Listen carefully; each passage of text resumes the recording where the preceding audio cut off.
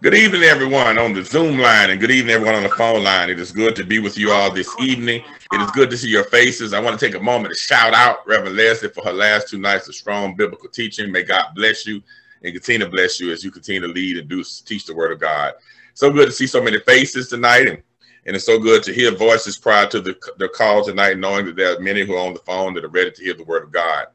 We are about to close out the book of Nehemiah. We're about to finish this journey. And I remember today to remind y'all, the book of Nehemiah is the last historical book of the Old Testament. It started in the book of Genesis, and continues all the way here through Nehemiah. We remember it started out, of course, with Adam and Eve. We see a family in Genesis become a larger family. A family reunion in the end of Genesis turned into a group of people who had lived in slavery. That slavery group of people turned into a nation. That nation of people turned into a traveling group of people who were headed to the land that God had promised them. That group became a nation, initially under Saul, later under David. That group grew and began to be so prosperous under Solomon that they had covered really about as far as I could see.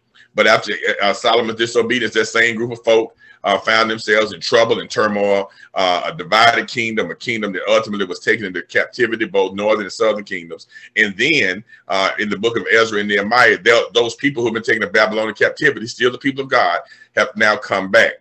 And so as we come to this place in Nehemiah, what we hear after this, because the book of Esther it's kind of like it's pulled out of, it doesn't continue to record the history. It pulls out of a time period. So it's a period piece, the book of Esther. So Nehemiah is the last of the historical chronicling of the people of Israel. Now, why is that important? Well, it's important because it shows us, again, I want to slow down here. This what we've read in Nehemiah, what we have watched throughout the course of Israel's history is recorded in the Bible, demonstrates a couple of things: the greatness of God, the frailty of God's people, and the need for God's people to trust God in everything. That's what it shows us. That's what I see very clearly. God is great, period.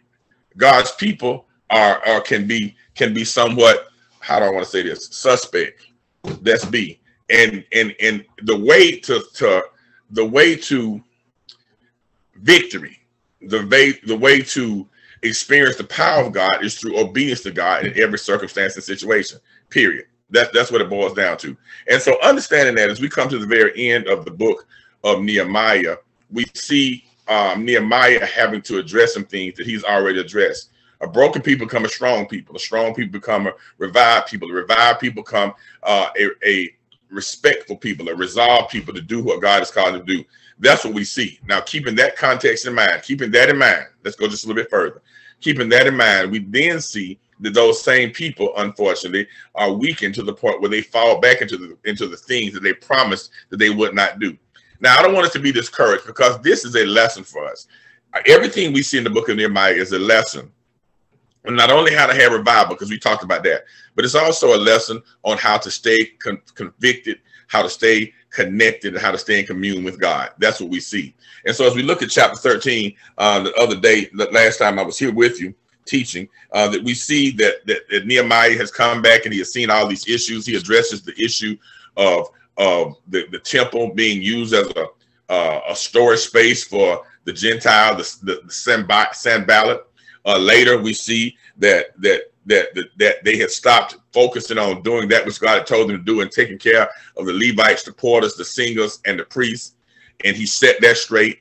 And then later we see that they were no longer letting the Sabbath be holy, but the Sabbath becomes just another day for commerce. And he addressed that. And I got to just do a quick reminder. What did he do? He threatened the people of God not to go and do that anymore. He locked the gates, and the people who hung around the gates, y'all remember what he did? He threatened to lay hands on them. He threatened to put some hands on them. And so at the end of Nehemiah chapter 13, verse 22, he had made this challenge. But initially in verse 19 and 20, he had assigned some of his close compatriots, some of his right-hand men, to watch the gates to make sure that it was not utilized for commerce, but instead to keep the Sabbath holy. Again, what is this about for us today? This is about making God the priority.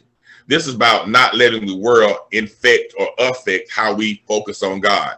This is about making the things that God wants us to do paramount and making everything else extra and ancillary. And so what Nehemiah did in chapter 13, verse 22, is after that he had established a baseline, of what needs to be done on the wall. Verse 22 says, and I commanded the Levites that they should cleanse themselves and they should come and keep the gates to sanctify the Sabbath day. He says that once he got everything established, he assigned it to the Levites. It was the right thing to do. Why? Because the Levites had a responsibility to God. They had a special, unique responsibility to God.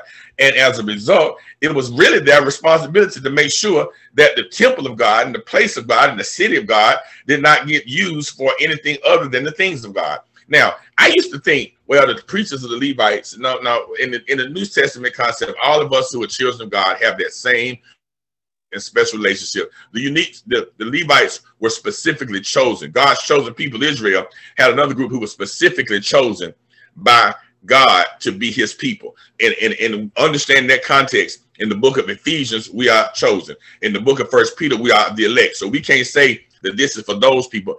It's our work to maintain the things of God. The next thing Nehemiah says in chapter 22, it says, remember me, O my God, concerning this also, and spare me according to the greatness of thy mercy.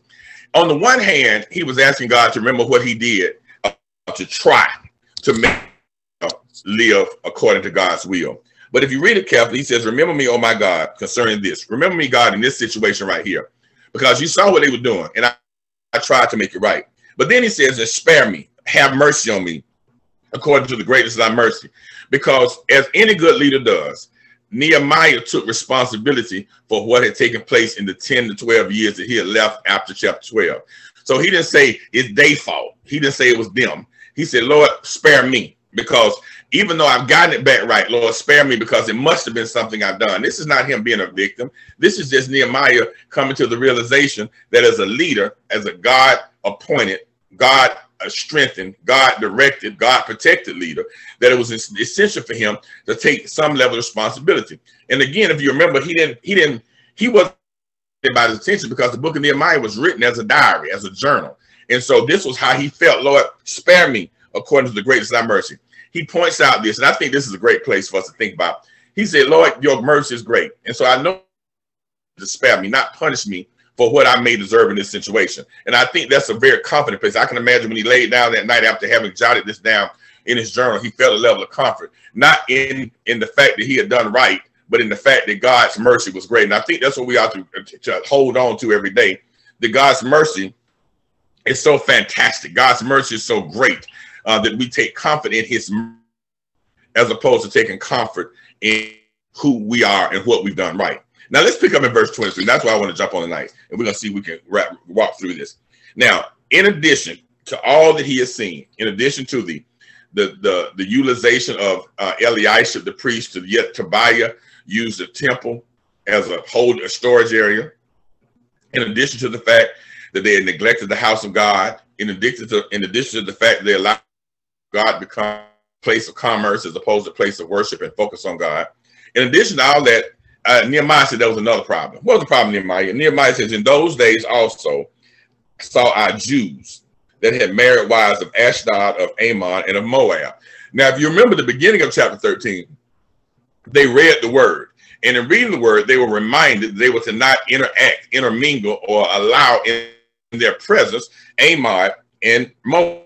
These people had deliberately tried to misuse, had deliberately tried to persuade, to influence, for a negative cause the people of Israel as they came out of the bondage of Egypt on the way to the promised land. Now, understanding that reality, they were told not to be bothered with them, not to intermingle with them. But what Nehemiah said is the great tragedy, and of course we know Ashdod was an idol god of the Philistines. We know that. And so as a result, Nehemiah says in verse 23, it's almost like he said, man, here's what he's saying. Man, I can't even believe what I saw. I saw Jews that had married wives of Ashdod, of Ammon, and of Moab. And then he went on, verse 24 says, you know what the problem was? What the problem, Nehemiah?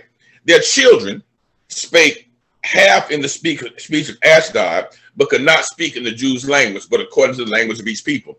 In other words, their compromise was so complete that these Jews that had, these men that had married wives of Ashdod, Ammon, and Moab, their children did not even speak Hebrew. They spoke Ashdod.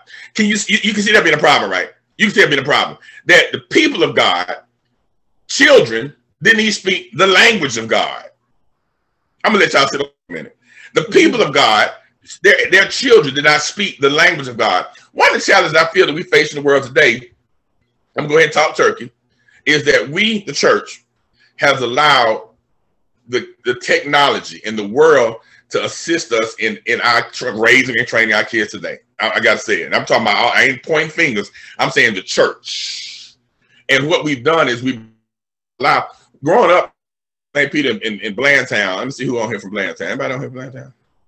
Reverend Stanley might have been there. Let me see. I don't know if the elders on here tonight.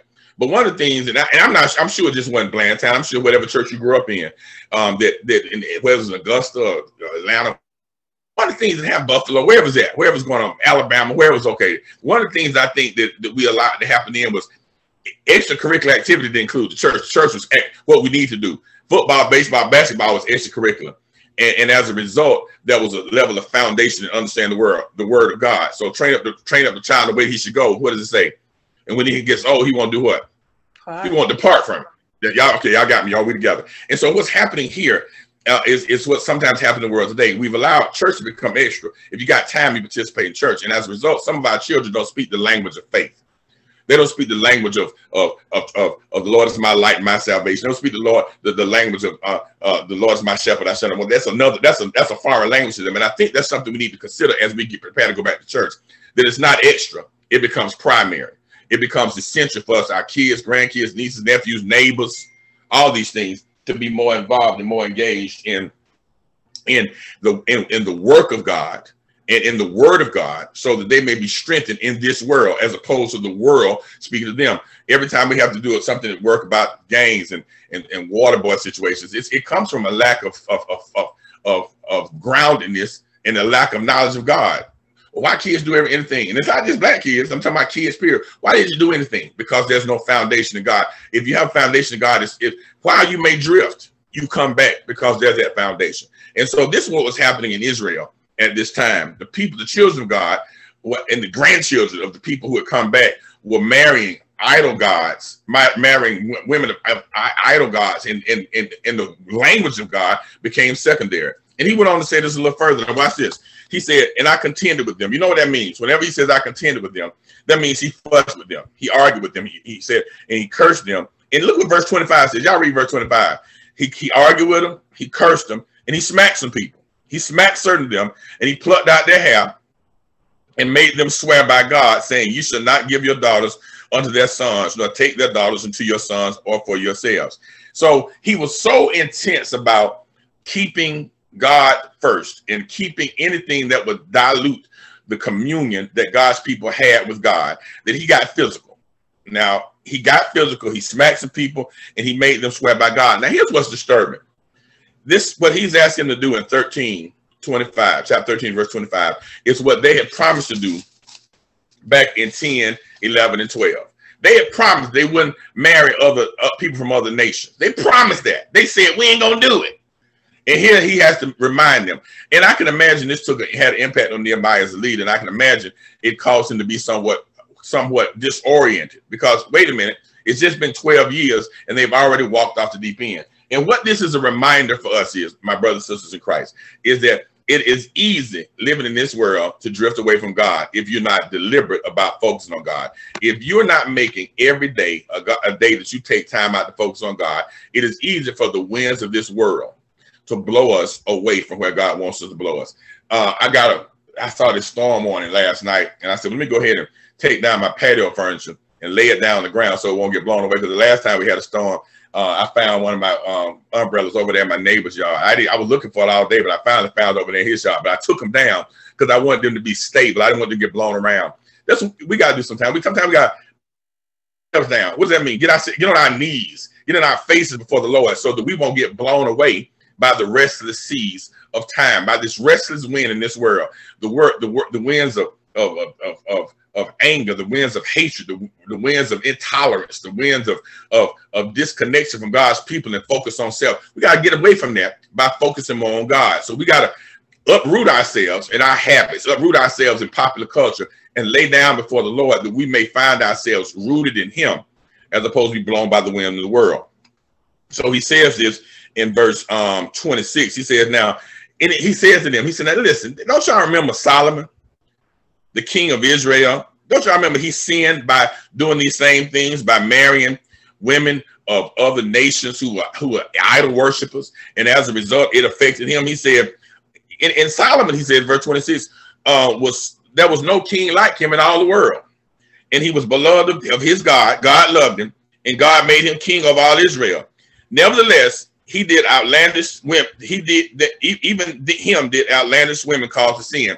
In other words, he's saying, if Solomon, who God loved and who loved God, got in the same situation, surely, Israel, that you all will find yourselves in the same way. In other words, the sin, and this is not about racism. I want to be clear. This is about God's people focusing on God. That's all this is about. This is not about somebody marrying somebody black or white. That's not what it's about. It's about the people of Israel, God's chosen people, not caring enough about maintaining godly things. That they began to marry women of other nations, and instead of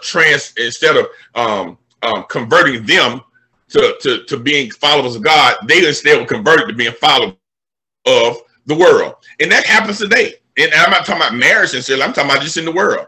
People make a choice. People say, well, the world is more convenient, or the world is more comfortable to be, more world to make me feel bad. The world doesn't judge me, as opposed to saying, you know what, God loves me. And even if God chooses to judge us, he's not going to judge us unjustly, but he's going to judge us by his love. And so it's important for us to understand that the sin of being distracted by this world affected the one man, Solomon, who had truly sought God and asked God for his wisdom, but yet in marrying women of other nations, of letting his focus leave God, he found himself destroyed, and quite frankly, a nation was destroyed as well. Now, verse 27, here's what Nehemiah says. He said, now, understanding this, shall we then hearken unto you, or do all this great evil to transgress against our God and marry strange wives? He's saying, now listen, recognizing that Solomon made this mistake, won't you not listen to yourselves, but instead understand that it's important for you to keep a heart and keep a mind on God, so that you will not transgress against God and marry strange wives, i.e. in losing focus of God. And one of the sons of Joiada, and it's almost like he said, if that wasn't bad enough, verse 28, he says, one of the sons of Joiada, who was the son of Eliab, the high priest, the same guy we talked about early in chapter 13, who had rented room to Tobiah. Tobiah was his boy. That's what it said. So him and Tobiah were close. His son married Sanballat's daughter.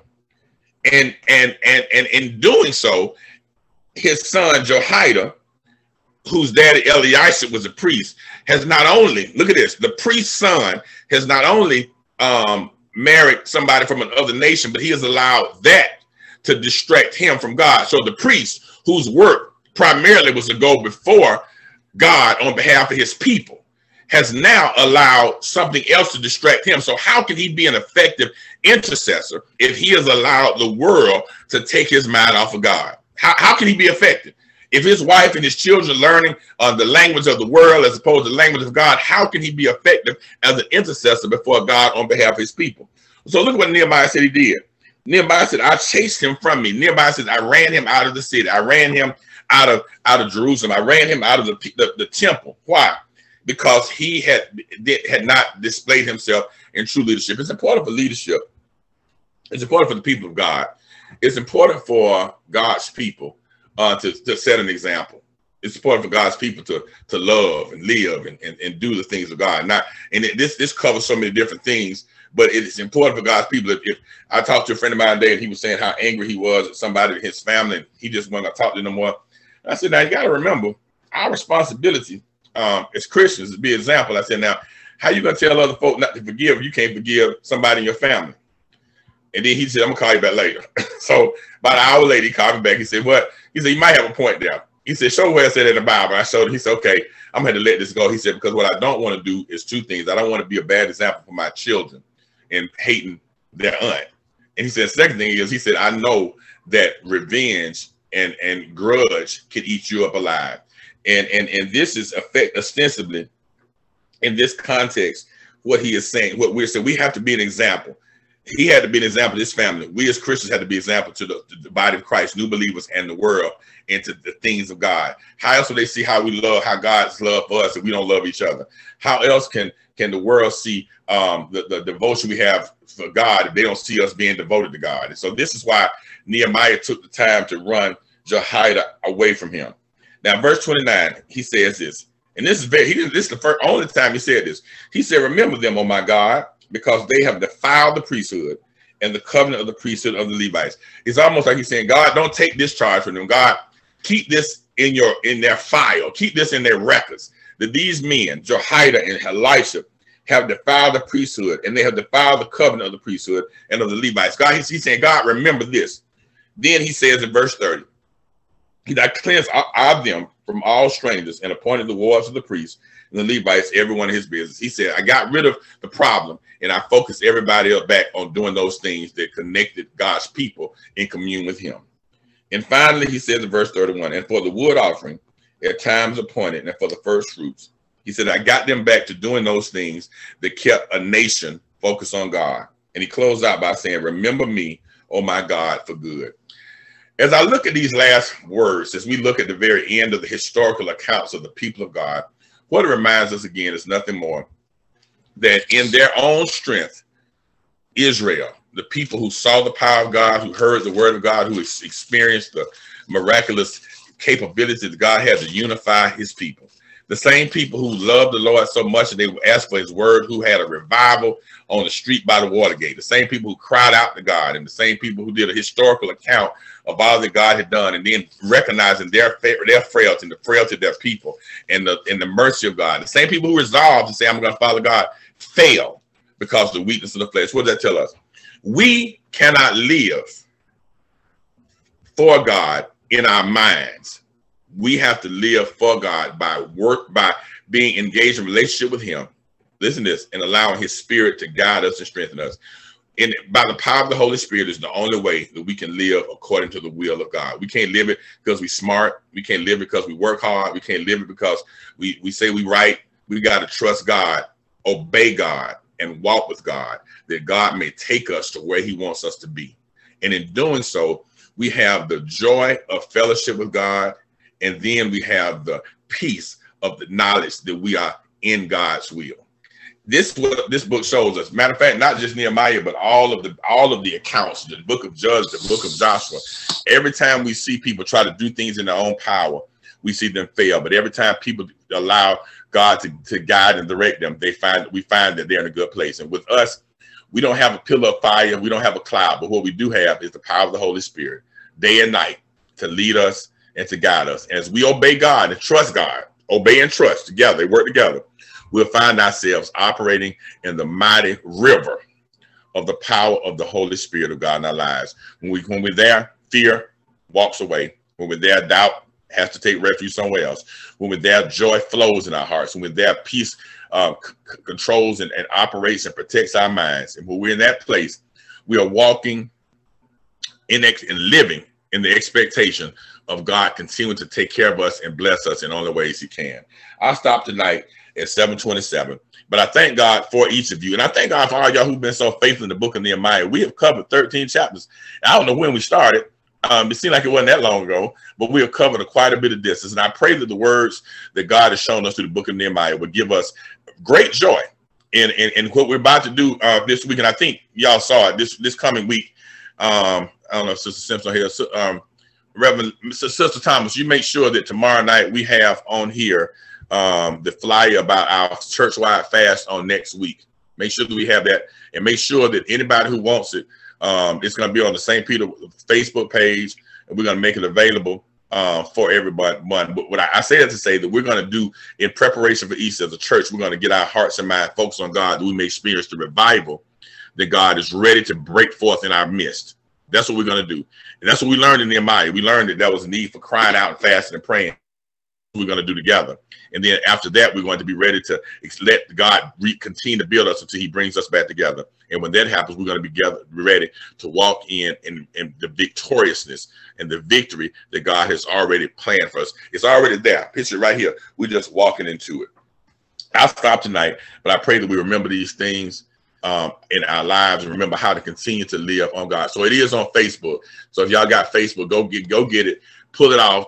You know, take a picture of it and send it to somebody else in the church. But it's going to be, and since we're not in church, it'll be on the screen Sunday.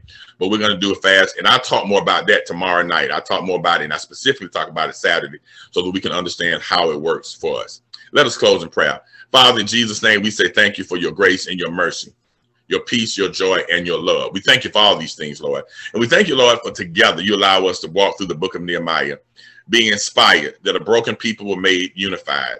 A unified people were revived by your word. A revived people were convicted by what they learned, but a convicted people, this instead of being mired in sorrow, were instead lifted up in joy of the fact that you loved and moved in their hearts. And we pray, God, that you'd help us experience all these things in our lives, that you rebuild us, strengthen us, restore us, bring us together as a body of believers in unity, and let that unity, Lord, break out in us, Lord, that we may have a true desire and thirst for your word, thirst for your presence, and thirst for your power.